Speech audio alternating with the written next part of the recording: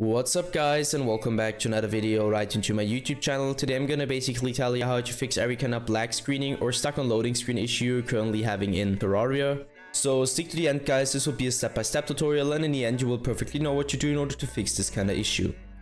Before we start right into the video, I just want to let you guys know that I would really appreciate it if you would just leave a like, a comment or a subscription right into my YouTube channel. It would really make my day and help me out as a little YouTuber as I am.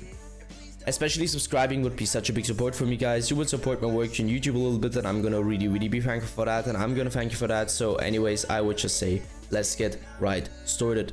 So the first step I would recommend doing for everybody, or the main step, is gonna be to navigate to the very bottom left corner of your screen, where you're gonna left click your Windows symbol, and use a Windows search function in order to find Windows Defender Firewall. So you're gonna type it in, and once this one pops up, I want you to click Windows Defender Firewall. Just simply hit enter or left click it.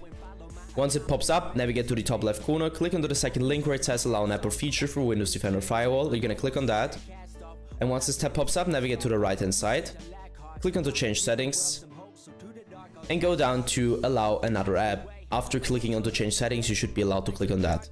So hit that, hit browse once this window pops up.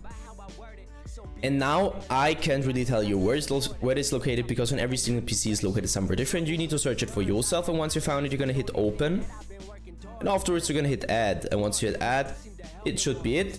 You can close these tabs, and this should be it guys. I hope that I could actually help you out with this video. If it was like that, just leave a like, a comment or a subscription. I'm gonna really be thankful for that.